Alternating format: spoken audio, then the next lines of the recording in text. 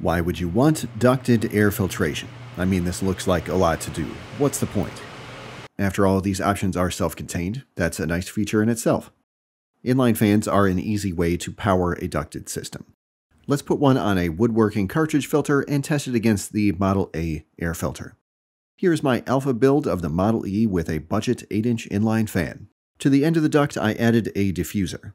It helps convert one-directional high-velocity air from the duct into low-velocity multi-directional airflow. This reduces air turbulence without restricting flow. I know this looks silly. Bear with me. Now you're in the dark. Don't be scared. There's going to be some, there it is, dust. It's gross. Look at it swirling around, just waiting to land on your freshly painted project. The worst part of it is that it can hang in the air for hours, just riding the currents until you breathe it into your unsuspecting lungs. I find it very interesting to be able to visualize the movement of air in this way. There are upflows and downflows, eddies, and whatever. You could call this a computational fluid dynamic simulation on a budget. Air behaves like a fluid, like water, for instance. In a moment, you can see a pressure wave from me walking by a few feet away. There. With the flip of a switch, all these currents snap into alignment. This is the benefit of ducted filtration. If I scatter some dust and then turn on an air filter with the fan pointed in the traditional upward direction, you can see that dust goes up. Trouble is, we don't want that. In fact, the dust is flying pretty much every direction. This is what turbulence looks like. What if the fan is pointed into the filter box? It's not what you think of when you typically think of an air filter, but let's give it a shot. You can see that dust moves laterally towards the fan. No coincidence, this is my preferred method with this type of filter, especially in a small space. One thing that I noticed during this test was that the dust moves very quickly with the large drum fan. So to turn up the power on the ducted option, I added a second inline fan. This shot is a bit out of focus, unfortunately, but hopefully in general you can see that the dust now moves towards the filter more rapidly. Let's run another test. There are some filters in the corner over here. Can ducted filtration prevent the surface of these from gathering dust? Let's make some dust the old-fashioned way. No need to hold back, just throw it all towards the filter. Then clean the table off with an equally careless method. After days of that, the surface of these was perfectly clean. This is the only method of filtration that gave the best possible result. The Model A with the fan pointed into the filters allowed for a slight amount of dust buildup. When the fan was pointed up, the surface was covered in dust after a few days. Running the pull configuration is a fine choice in a large space, but in a small space, it ends up spreading dust all over the room. With two 8-inch inline fans, I get about 900 CFM of airflow through this 120 square foot space. That gives me about 1 air change per minute. If I do some sanding without the filter running, we hit 175 nanograms of PM2.5 particles in the air. After 10 minutes, those values drop, but not by much. Kick on the fan and air quality is perfect in 7 minutes. Now, if I am running the fan continuously, PM2.5s max out at 62 nanograms of dust per square meter, a 65% reduction in airborne particles. About 3 minutes after I stopped making dust, we hit binary particle counts, just zeros and ones. Here's a setup that I did with my Model B with 20 by 30-inch filters and a 12-inch inline fan. As a diffuser, I am running a massive carbon filter. For this project, I did run dust collection into the other room. These flexible ducts aren't the most efficient way to transport air around the shop, but with my 650 CFM dust collector, they work pretty good. I have some drop-down plastic walls in here. The air outlet is beyond the walls of the plastic room, so there is always positive pressure on the outside of the room and negative pressure on the inside. This causes the clean, filtered air to be constantly pulled through the cracks in the plastic sheets so that dust cannot escape. With about 900 CFM of filtration, the dust levels never get that high in the room, and where it matters most, on the outside of the room, the air stays virtually dust-free. To power a ducted system, you need an inline duct fan. They can have no features or all the features, a low price or a high price. You can put them on top of one of my kits, or you can hook a duct to the filter and mount the fan on the ceiling. This option allows you to run multiple fans at once off the same filter. I highly recommend using 3M MERV 13 or 14 filters. They are the most effective filters I have tested. They even outperform budget 2-inch thick filters. But no matter what filter you are running, you can duct tape some screen printing material to the surface of the filter so that you can vacuum it. This significantly increases the lifespan of the filters. In the description, there are links to the materials I recommend most, and I'll have a video out on this subject soon. There is no reason why that same concept can't be applied to canister filters. You just wrap the pre-filter around it, add some wheels, a slip ring, and spin to clean.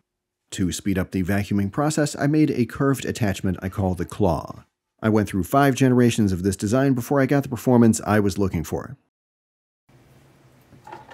In the video game industry, this is similar to what we would call gamification of a task. It's satisfying to watch the dust build up, and then it's kind of a reward to vacuum it away.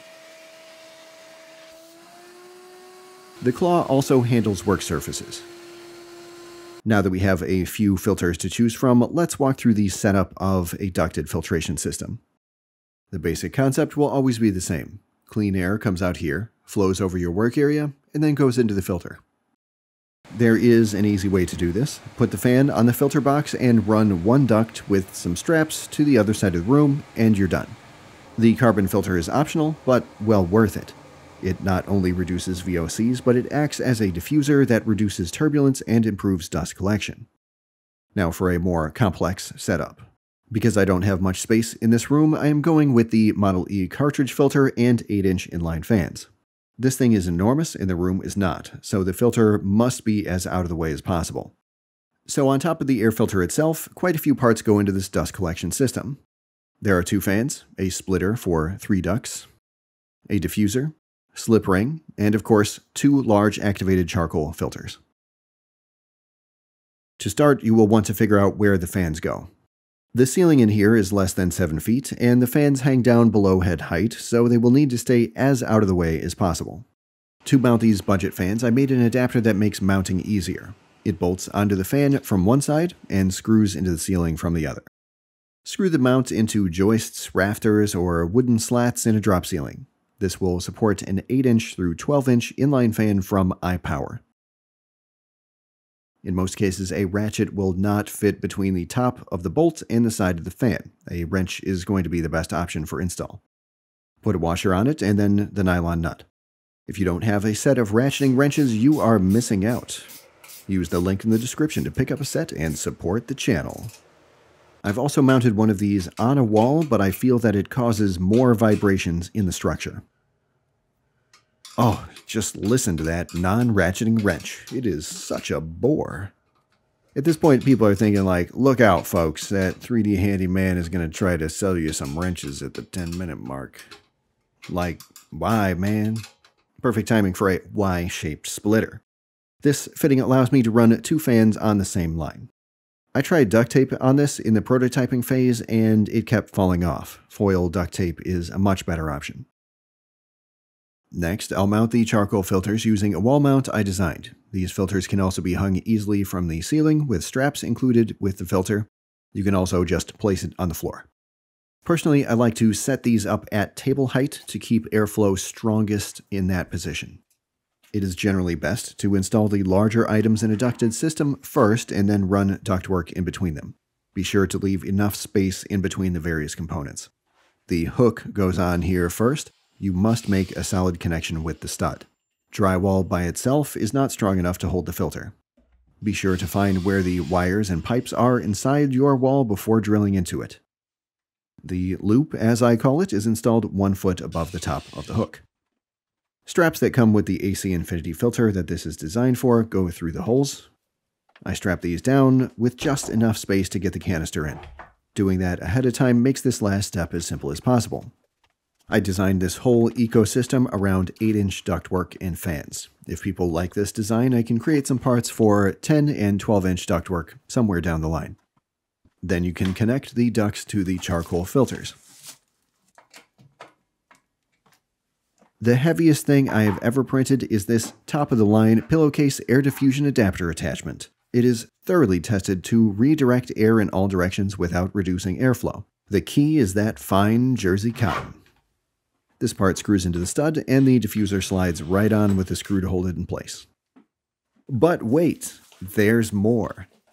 You can feed the duct directly onto the flange, or you can use this quick change fitting.